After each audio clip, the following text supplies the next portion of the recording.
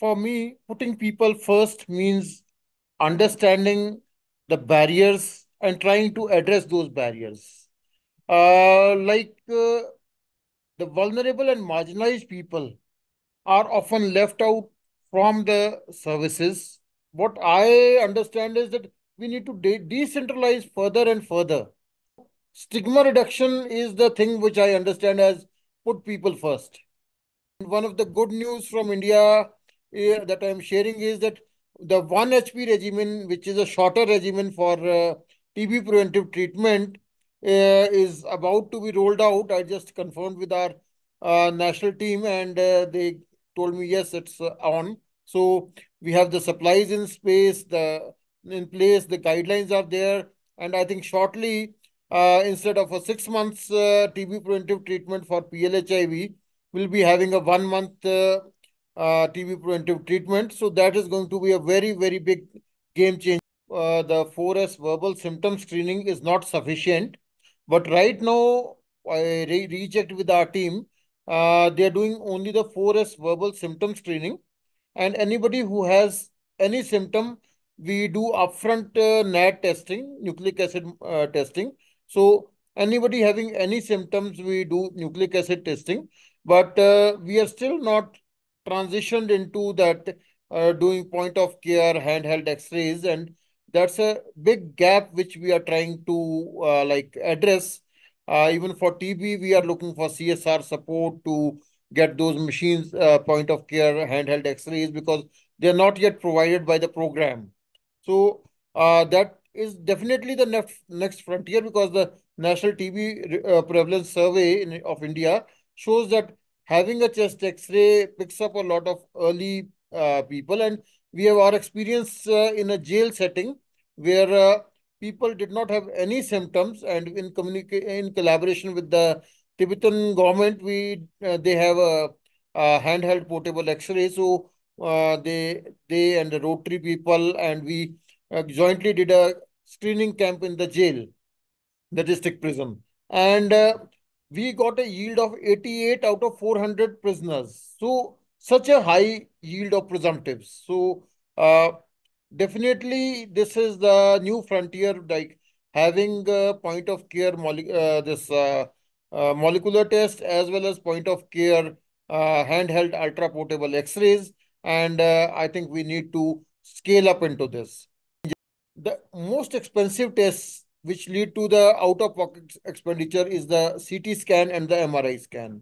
So the government of Himachal Pradesh has made both these tests free. These tests are not covered under the free diagnostic scheme of government of India. So these tests are free under the state government scheme, which is called the Mukhyamantri Yojana for TB. And in case somebody's already spent the money, we'll reimburse the money to the patient. Despite the decline in TB, we have not been able to decline the deaths as we wanted for the NTB goals. The TB deaths is a trace indicator of the health system, how strong our primary health care is, how strong our secondary health care is. So if we can't save a person with TB, then definitely there's a lot to do on the primary health care, a lot to do on the secondary health care. So we need to work on that also. These are multi-disease platforms, and you just need to change the chip or the cartridge and do the any disease testing. And I think more than 100 diseases we can test from these platforms. And some initiatives have already been done. Like we have an area which is having a high Hep B, Hep C. So we are using the same TrueNet machine which is there for TB for our Hep B and Hep C viral load. So uh, we just needed to procure those chips and provide them, and people were able to get those tests done near to their homes rather than traveling 40 kilometers away. And just imagine a person who's an intravenous drug user, getting him to travel 40 kilometers away for a test. It's very, very difficult. So we are trying to integrate to a small scale, but definitely integration needs to happen at a much bigger scale. When there was a peak of the COVID, I used to say that there are two slots in the machine program one for TB, one slot for TB, and one slot for COVID. So we need to balance. We needed to balance out both the requirements that COVID testing is also necessary and TB testing is also necessary. These point of care platforms, like what I understand is that the CBNet, the running cost is more, the AMC cost is more, the TrueNet, the running cost is less, the AMC cost is less, and the only difference is the HR, that the CBNet you fill and forget, and with the TrueNet you need some LT needs to be there to continuously process the whole thing. So both have their own advantages and disadvantages, but uh, we need to have more and more NAT machines in every district. Like in my district, I have at least one NAT machine in every health block. Hello, welcome friends. Today, this is a very special episode of Put People First series in the lead up to the 25th International AIDS Conference, which is the largest AIDS conference in the world for this year, also referred to as AIDS 2024. So let us talk to someone who has been a big inspiration for me personally. And especially I'm saying this because if Doctor, please correct me if I'm wrong. I think it is at least 20 plus years ago when we were moderating Asia Pacific e-forum, electronic discussion forum on HIV/AIDS, and the Global Stop TB Forum, which was founded for a lead up to Stop TB partnership. Dr. RK Sood was a name familiar to all of us. Dr. RK Sood from Kangra, Himachal Pradesh. He has been one of the most vocal persons for people's rights, people's health, and especially connecting the dots between not only tuberculosis and HIV, but also a lot of other issues like NCDs, nutrition, water. When I went to, I was very lucky to meet him in person few times, and it's a great coincidence, sir, to happen to meet you in Kangra. And I remember you were mobilizing local support so that when patients and people come to access TB services, they have clean, potable drinking water, for example, with support from local communities, and so many other little things. He has played a very key role in shaping Kangra's health responses. Right now, he's working as District Program Officer of National Health Mission in Kangra, Himachal Pradesh, India. My personal conviction is that probably Himachal Pradesh, Kangra will be among the very first few who will be, touching the NTB goalpost. And we really pray that his efforts bear fruits. Welcome, Dr. Saab. Thank you, Bobby Ramakant, for having me on the show. And it's a real pleasure to be in touch with the global community through your esteemed platform. And I think CNS News is doing a wonderful job of taking these issues forward and the debate for having a better accountable services. So I think it's a really nice to be here in your show. Thank you so much, Dr. Sood. We are very small team, but we at in my heart, I really feel that we are part of your team too. So, Dr. Sood, you have really played on the front lines. You have played a very important role. I think everyone who is working in health will probably be familiar with your name, and they will probably associate you with TB. But I know that you have played a role in HIV and other spheres as well. So, a person who has seen TB, people with HIV responses, NCD responses, other issues which are connected to health like water and others. So your opening remarks, sir, like how, in terms of TB, HIV co-infection, in terms of ending TB and ending AIDS, your opening remarks, sir. One of the good things that's been happening since 2018 is we are offering TB preventive treatment to all the people living with HIV, screening all of them. Initially, the coverage was low, but with time and efforts, we have been able to scale it up to nearly 100%. And it's a very good team effort from our ART center, our ground staff who are understanding this. Initially, we used to have coordination meetings between the ICTC and the TB staff at a district level. But when we found that the district level is too big for exchanging line lists, so we decentralized it to the ICTC and the TU level. So they used to meet there, exchange the line dates, have their minutes of meeting, and individual patients could be tracked in those meetings. So, what I understand is that we need to decentralize further and further. Like in the National Health Mission, now we have the health wellness centers, which are now called Ayushman Arogya Mandir in India. So, the community health officer is the lowest, doorstep facility. So, they are giving the TB services, though HIV services are not yet decentralized to this level. But uh, the further we build the capacity, the greater the stigma reduction will be there. So, stigma reduction is the thing which I understand as put people first. Like for TB, we did a this thing engagement with the community health officers, and the community health officers are now very comfortable on providing the TB services. So I think one of the good things could be to train the community health officers on HIV also. Like one initiative we took last year was capacity building of the community health officers on the HIV/AIDS Act of India. So this HIV/AIDS Act protects the rights of the communities, and the CHOs initially, and even our health professionals initially took it as like this a very anti-health professional act, lot of penalties, lot of things against us. So then we again explained it to them that why protection of rights is very important in the HIV response.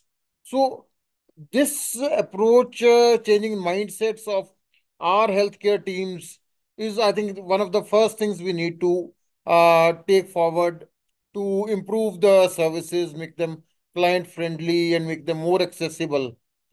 And recently, we are having a very good campaign in India, which is an integrated campaign for HIV, STI, hepatitis, blood pressure, diabetes, and anemia. So, having such integrated campaigns will remove the stigma from the testing, because otherwise, if a camp is labeled as a HIV testing camp, there is a stigma attributed to that. And when we have it as a comprehensive health checkup camp, I think more people can access those services without any fear or being labeled as immoral or having any shame associated with that. So this is one of the good things that's going forward. And one of the good news from India that I'm sharing is that the 1 HP regimen, which is a shorter regimen for TB preventive treatment, is about to be rolled out. I just confirmed with our national team, and they told me yes, it's on. So we have the supplies in space, the in place, the guidelines are there, and I think shortly, instead of a 6 months TB preventive treatment for PLHIV, we'll be having a 1 month TB preventive treatment. So that is going to be a very, very big game changer. So the very big step from the Indian government in putting people first. So, lot of good things going on.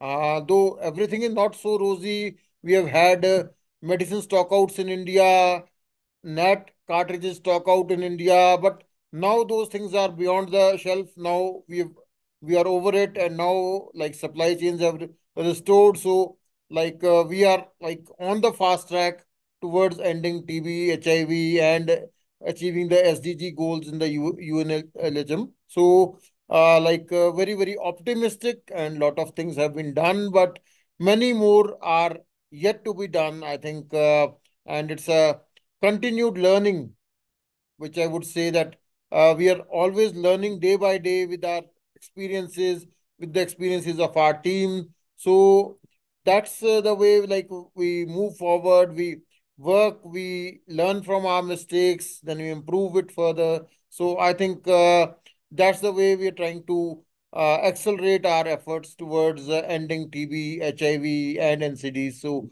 um, one of the very optimistic news that I would like to share through you with everybody. Sir, congratulations. Again, you are leading from the front. 1 HP is such an important regimen, especially because it's shorter. I think, sir, it is rifapentine and isoniazid for a Yes, month, right? yes, Yes, yes. yes. Imagine of the difference it will make. It we'll come back to that. But this is really game changing, and especially path setting, because you will be now. I hope that other districts and cities and states follow this, and this really becomes a reality for everyone. 1 month regimen for preventing tuberculosis transmission, latent TB to active disease. So thank you so much, Dr. Sood, for to help us understand. Can you please let us know how do we find TB among people living with HIV? How do we screen them? Are we screening them with X-rays and testing them on molecular tests? Or are we screening them just verbally asking for symptoms? Because, sir, as you know, the India TB prevalence survey report of the government in, I think it is 2019 to 2021, it probably showed that how over half of the patients were asymptomatic. So if we need to catch them early, if we need to find them early, I should not use the word catch, but we need to find them Yeah. early.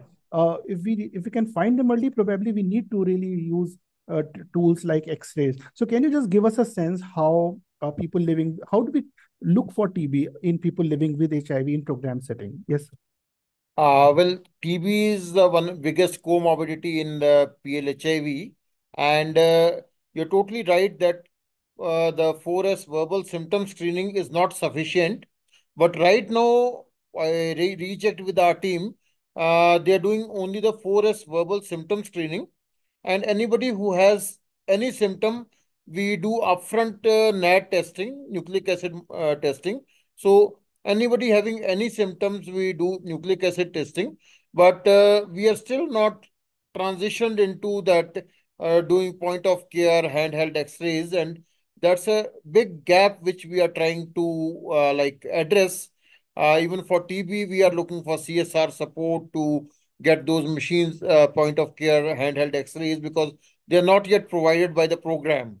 So that is definitely the next frontier, because the National TB Prevalence Survey of India shows that having a chest X-ray picks up a lot of early people, and we have our experience in a jail setting where people did not have any symptoms, and in collaboration with the Tibetan government, they have a handheld portable X-ray. So they and the Rotary people and we jointly did a screening camp in the jail, the district prison. And we got a yield of 88 out of 400 prisoners. So, such a high yield of presumptives. So, uh, definitely, this is the new frontier, like having a point of care molecular test as well as point of care handheld ultra portable X-rays.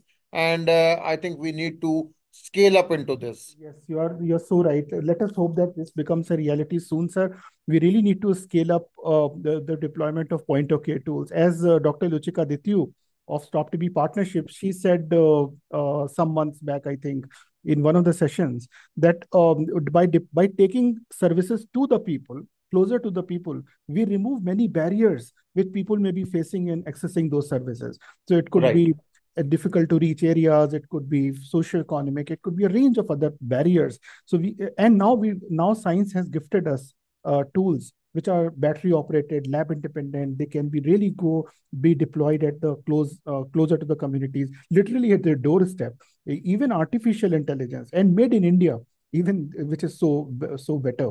So really hope that what you just said really translates into action on the ground. Dr. Sood, can you please help us all understand what about extrapulmonary TB among people living with HIV? Well, extrapulmonary TB has always remained a challenge, and uh, we need better tools to diagnose them, evaluate them, and often people will need to go to medical colleges for the diagnosis. So, what happens in our setting is that ART center is in the medical college. So, if somebody has a lymph node, then the surgery department will take the FNAC and then will subject the FNAC sample to this CBNAT. But it's not so simple. Lymph nodes is the easiest to access. But abdominal TB and other TB, extrapulmonary TB, is quite difficult to diagnose, and often there is a delay in diagnosis. So constitutional symptoms, other supportive tests help us suspect that there's something wrong, and maybe the condition of the patient deteriorates, and then we try to suspect. So still, extrapulmonary TB is a challenge. Recently, the Indian government, the AIMS and a very big committee updated the guidelines for extrapulmonary TB diagnosis. So extrapulmonary TB has always been a bone of contention, and no consensus was there earlier on how long to treat, how to diagnose. So the new guidelines, we did a series of CME on extrapulmonary TB with all the nodal officers in all the health institutions. So we expect that there will be some improvement in the early detection of extrapulmonary TB. And one of the good things that I can tell you from here, um, the most expensive tests which lead to the out of pocket expenditure is the CT scan and the MRI scan. So the government of Himachal Pradesh has made both these tests free. These tests are not covered under the free diagnostic scheme of Government of India. So these tests are free under the state government scheme, which is called the Mukhyamantri Yojana for TB. And in case somebody's already spent the money, we'll reimburse the money to the patient. So that's how it operates. So we are trying to decrease the out-of-pocket expenditure, because extrapulmonary TB leads to a lot of out-of-pocket expenditure. The person has to travel a lot far away from his home, and though we are not able to reimburse the travel expenses, but or at least the diagnostic expenses we are able to reimburse. Yes. Oh, thank you so much. This is very important that you mentioned about the, the coverage of CT scan and MRI, one of the two big out-of-pocket expenses otherwise for people. And it is so great that the Himachal Pradesh government, covers for these two services for those in need. Very important. As Dr. Sood, as I remember you emphasized last year also when we spoke that diagnostic delays are we really need to reduce diagnostic delays because diagnostic delays not only lead to unnecessary human suffering, but it also spread, the infection keeps spreading. And I remember your powerful words, Dr. Sood, so please allow me to try to quote you, but I could be a word here or there. You said that every TB death is a grim reminder that we could have done better in terms of preventing the disease, in terms of early diagnosis, in terms of taking care better. It was such a humbling moment to read and to listen to those words, sir. And I really hope that TB responses are able to eliminate diagnostic delays. A recent study found that over half of the people who face diagnostic delays in India, they face it before getting diagnosed. Yeah. So, which is really, this kind of catastrophe, because diagnostic delay is not only diagnostic delay, it comes with catastrophic cost. And it's good that the government of Himachal Pradesh is covering for some important tests, which are very expensive, like MRI and CT scan. But we really need to eliminate diagnostic delays. So, Dr. Sood, let us come to the prevention. As you have already probably said, a few highlighted few things we can do to prevent TB. You spoke about the shortest and the best possible TB preventive therapy regimen, 1 HP, rifapentine and isoniazid. Just 1 month therapy, and people with latent TB will have probably very no risk to convert into active disease. TB treatment is prevention, sir. Sir, please correct me if I am wrong. If a person with TB is treated with effective medicines, the infection stops spreading from that person. Is it true? And infectious diseases, early detection and prompt treatment, and further the early detection and treatment of latent TB is life saving. It's a very good thing. And beyond the PLHIV, we are also implementing the TB preventive treatment for the general adult population also, and we are getting very good results. And the tolerance is very good. The adverse drug reactions are less than 1%, and like it's very acceptable. Earlier, people used to come to us and ask that, and the family members of the patient would ask that if this person has TB, now what do we do? So earlier we could just tell cross ventilation, good nutrition, take care of this man, and if he takes proper diet and proper medicine, then it will be good. So now we have next thing to offer that, okay, you all may be having latent TB, so get yourself tested, and if you this thing, and the next thing that's coming up in India is Sci-TB. Sci-TB is a very revolutionary test, which I understand that there will be no interference of BCG, and the results are as good as IGRA with a very high cost effectiveness. And I think that's also round the corner. I think maybe in another 1 month it will be available throughout the country. So we'll be able to diagnose earlier, put them on treatment. We have sufficient stocks of 3HP. So that's one of the another good things. When the 3HP was rolled out in India, it was imported by WHO, and now India has sufficient manufacturing capacity, sufficient procurement. So these are all very, very positive vibes, which I see for prevention. Another thing in prevention is like the adult BCG revaccination thing has started in India. Some limited states have started it right now. Some will do it after this elections have done. So my experience from Kangra is that 25% of the population was broadly eligible. Among those who were eligible, one-fourth gave their consent. And I've been like our team in Kangra, we have been able to vaccinate around 98,000 people who were eligible. And now it's in the last stages that anybody who's left out or wants to get the vaccine. So, very, very good acceptance of the vaccine, a new vaccine, and keeping in view like the whole narrative that was built around the COVID vaccine. So, people still trust that it's the old vaccine, a safe vaccine. So, I think prevention is the game changer. We have reached a plateau with the Himachal was a very high presumptive TB examination rate. We are testing around 3,500 people per lakh population, which is one of the highest in India. So, despite all this testing, we are not finding more cases. So, to further decline the TB trajectory, we need to work actively and more aggressively on prevention. So, right now, like PLHIV and children were the traditional population who were eligible for TB preventive treatment. But later, people, adult contacts were added, and then some more key populations were added. But we are looking forward to a further scale up in the populations who will be offered TB preventive treatment, maybe healthcare providers. I think there are people at risk. So we are looking forward that government of India will scale up those directions and we get more people eligible for TB preventive treatment.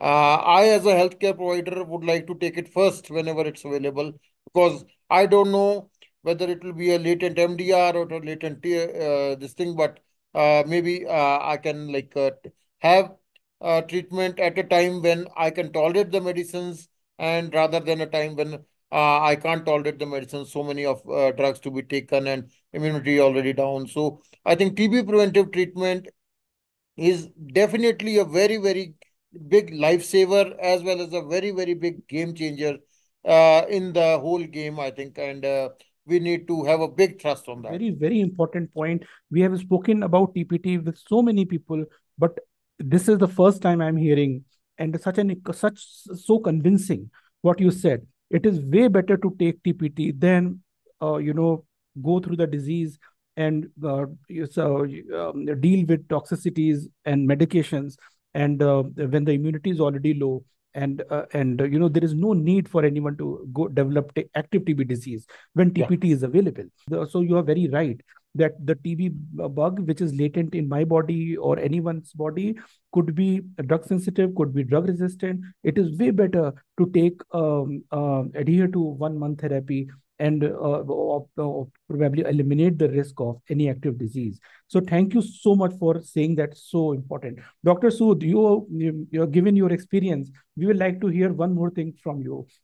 Nutrition is a very big risk. Malnutrition is a very big risk factor for TB, biggest in India.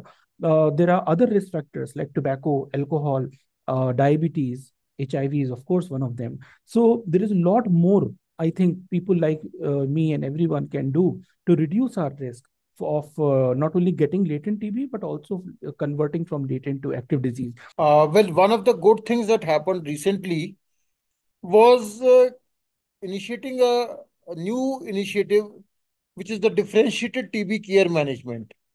Tamil Nadu did the research, the piloting, and we adopted that with the on a bigger scale. And every patient who's diagnosed as TB, we do a risk assessment with around 16 parameters. The risk scoring sheet is stapled with the treatment card, and anybody who has a risk, he should not go home. He should be admitted in the hospital. He's admitted in the hospital for 5 days. We have earmarked beds for them, and we have trained our doctors. And in case he gets sick, again, he needs to come back. And in case I get any call from any person with TB, or his family members saying that the patient is sick and please send us the medicines home. My message is the patient is sick, please bring him to the hospital. He doesn't need to be at home. It is for his safety that you need to bring him to the hospital. So one of the good initiatives we are having is this differentiated TB care. We are screening, trying to manage the comorbidities, and in addition, there is a scheme called Nikshay Poshan Yojana, uh, which initially it receives a very good response. Is the world's biggest crowdfunding initiative that somebody adopts a person with TB, provides nutrition support as well as psychosocial support. So initially, I had a coverage of around 90% among the people who were consented. Somebody is adopting them, and this also contributed to decreasing the stigma. Right now, it's around 25%. People have lost some interest. Maybe people were busy with the elections also. So we are trying to again scale up this Nikshay Poshan Yojana scheme, where and encourage people to come forward and help fellow citizens having TB. So that also will going to be a very big game changer, not just in nutrition. It's the psychosocial support. The person feels some confidence so that he can adhere to his medicines. A, a person who is himself into depression, subclinical depression or clinical depression, he won't be able to take medicines regularly. He won't be able to complete his treatment. So management of comorbidities, including mental health, is a very big area for saving lives. See, I openly admit that despite the decline in TB, we have not been able to decline the deaths as we wanted for the NTB goals. We have been able to decline incidence by 50%, which was the midline of the SDG goals, NTB goals. But deaths, we just after the this differential TB care, we've got a marginal decline. So we've got to work a lot on saving lives. Only then my statement that TB is curable will hold credibility. Right now, we say TB is curable, but people are dying of comorbidities. People are dying of many other issues. Even in COVID, nobody actually died of COVID officially. Everybody died of comorbidities. So we need to manage the comorbidities in a much better way, and uh, not only build the capacities of our team, strengthen the health systems, and uh, this thing, the health, the deaths, the TB deaths is a trace indicator of the health system. How strong our primary health care is, how strong our secondary health care is. So if we can't save a person with TB, then definitely there's a lot to do on the primary health care, a lot to do on the secondary health care. So we need to work on that also. TB and AIDS can't be ended in isolation. It's a whole gamut of efforts, I think. And That's what right now what is you are advocating and everybody is advocating, that we need to integrate the services. So I think integration holds the key. I told in the initial part of my talk today, that the government of India is having a integrated campaign for HIV, TB, STI, blood pressure, diabetes, anemia. So I think that's something which is going to take off the stigma and get more and more people to know their status. If people know their HIV status, definitely it makes a lot of dent in the transmission, and it makes a lot of big game changer towards the ending TB and HIV goals.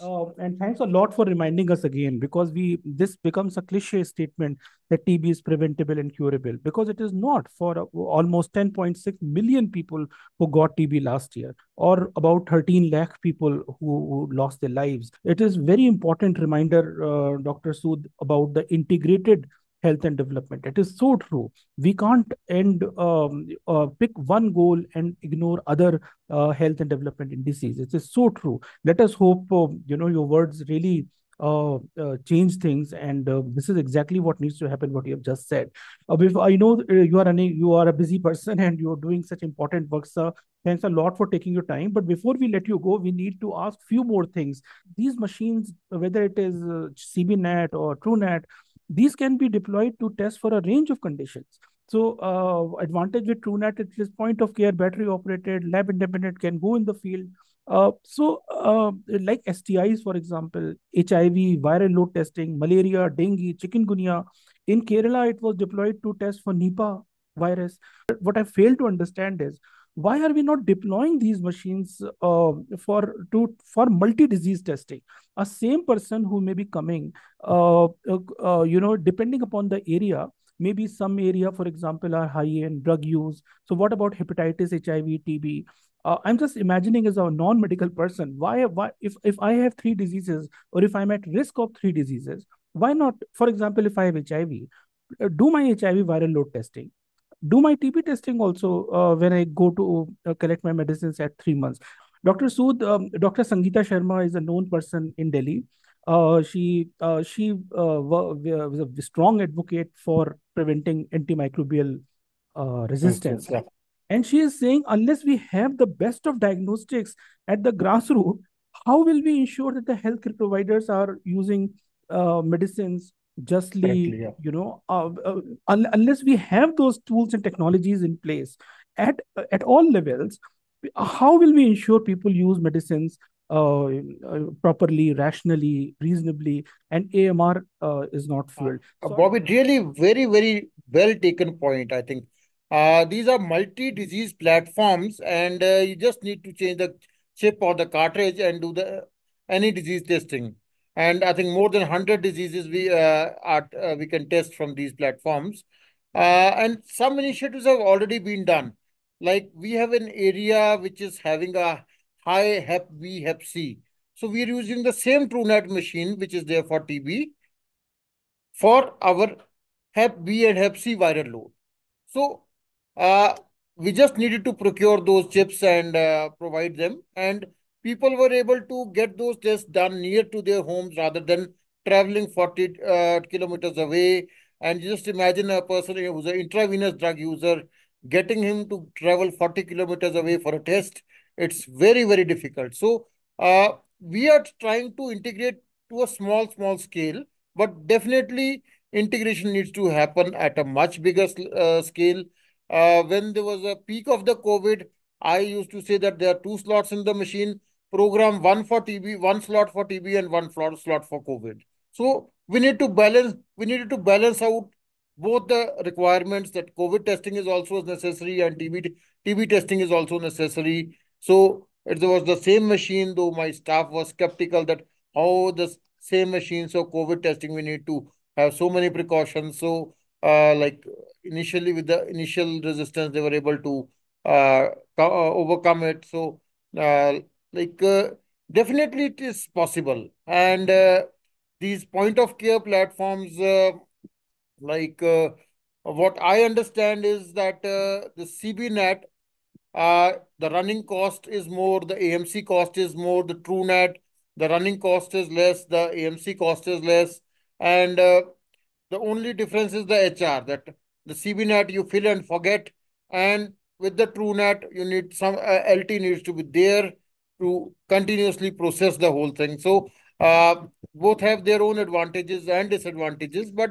uh, we need to have more and more NAT machines in every district. Like in my district, I have at least one NAT machine in every health block. So some we got through CSR, some we got through TB division, some we got through the COVID funding. So through multiple sources, we are able to try to get more and more testing facilities.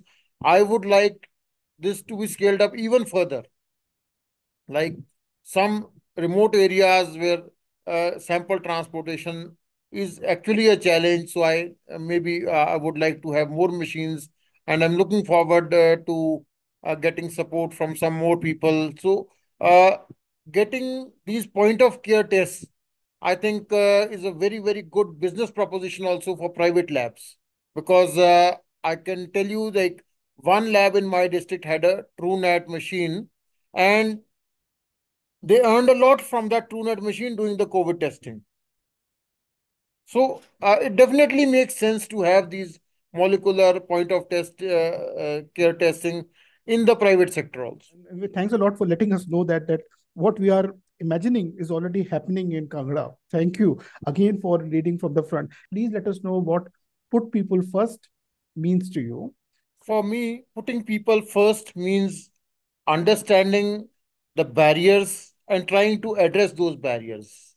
The vulnerable and marginalized people are often left out from the services.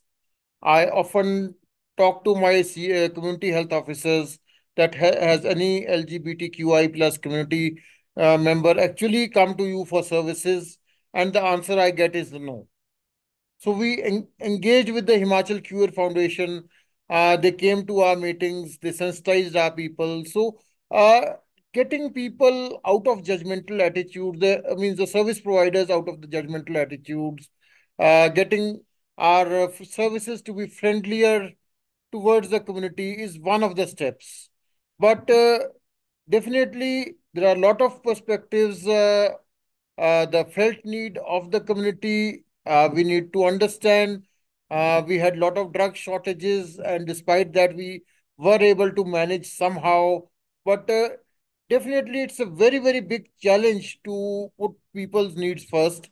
Because for the service provider, it's statistics that how many people I've given Nikshay Poshan Yojana, how many people have got this service, how many people have not got this service. So reporting goes into numbers. So if service providers understand humans rather than numbers, I think that is putting people first. And this thing is very important, that we try to have empathy, put ourselves in the shoes of the person who's sitting on the other side. So that makes our service more human, more friendly and more acceptable. And I think one of the best indicators of the quality of TB care would be that how many of the TB patients who are actually satisfied with the TB services, and then they want to become TB champions. Right now, it's very difficult to find TB champions because maybe their experience has not been good enough, or maybe the stigma is very high. But when we'll be actually putting people first, maybe we'll be having everybody willing to become a TB champion, everybody becoming willing to become a HIV champion. So that is something I think it's a futuristic thing, a very distant dream, but let us try to aspirate for it, and let's try to work towards it. I actually try to learn from the people, from my team, my staff.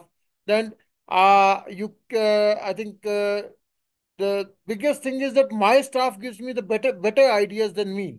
So I trust my team.